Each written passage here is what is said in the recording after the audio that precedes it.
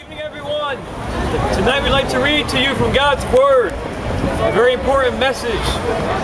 Reading to you from Titus chapter 3, verses 4 through 7. But when the kindness of God our Savior and His love for mankind appeared, He saved us, not on the basis of deeds which we have done in righteousness, but according to His mercy, by the washing of regeneration and renewing by the Holy Spirit, whom He poured out upon us richly through Jesus Christ our Savior, so that being justified by His grace, we would be made heirs according to the hope of eternal life. The message that we are giving to you today is a message of what you are trying, what you may be trying to do in your own righteousness, and what God has done to make you righteous through Jesus Christ.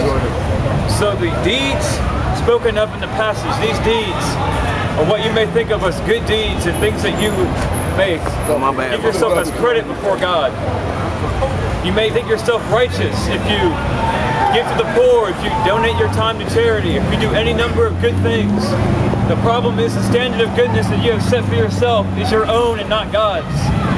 You must understand that God has His own standard because His ways are not our ways and His thoughts are not our thoughts. It is a completely different standard that God, who is your Maker, has established for you to adhere to. One way that God has established His righteousness and His rules is through His 10 Commandments. Now let's walk through some of them and see if you are righteous in God's sight on your own doing. One of the commandments is, you shall have no other gods before me. Every person, myself included, the men around me, everyone who has ever lived has put something else before God in their lives, continuously, daily. We seek to worship what we know. And often what we know and we worship, these things are not God. These things are not godly. And so we worship an idol. We worship money, we worship power, we worship sex, we worship drugs. We worship anything that will make us feel like we're okay, make us feel right. Another commandment has to do with adultery. You may think you're okay with adultery if you've never had sex outside of marriage. Perhaps you think you're okay with that commandment if you're not married. Maybe you're single like me and you think you can't commit adultery. But the standard that Jesus has established in His Word is quite different. Jesus said if you look at a woman with lustful intent in your heart, that is committing adultery. We know that Jesus, through the Bible, is the Son of God and that what He says is true. And so if you have lusted after someone else in your heart, then that is breaking God's commandment. Here's another one. Another commandment that God has established is to honor your mother and father. No one has ever honored their mother and father continuously for all times. No one can do that, myself included. It is impossible to keep all of God's commandments. It cannot be done. That is why God's Word says, He saved us not on the basis of deeds which we have done in righteousness, because our deeds are not righteous in God's sight. They are not righteous. But we are not stuck in this position. You would think that in this position, with God being holy and with us being without any hope at all, what you've got to understand is that God has made a way, even though we cannot be righteous on our own, to credit us with righteousness.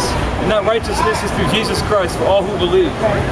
And so the rest of the passage says, but according to His mercy, by the washing of regeneration and renewing by the Holy Spirit, whom He poured out upon us richly through Jesus Christ our Savior, so that being justified by His grace, we would be made heirs according to the hope of eternal life.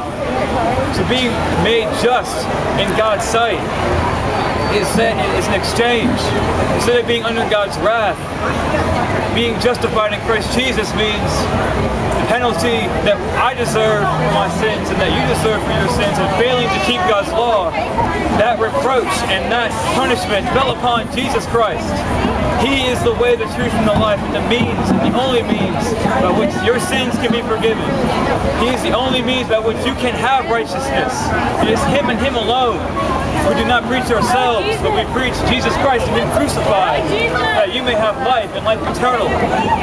So we ask you today not to trust in your own good deeds, but to turn from any self-trust or self-worth you may have. Fall upon Jesus Christ and bow the knee.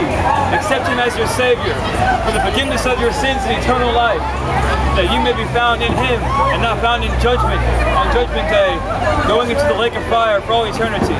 We plead with you because we do not desire hell for any of you, nor does God. We desire that you may have life in Christ alone. Thank you for listening.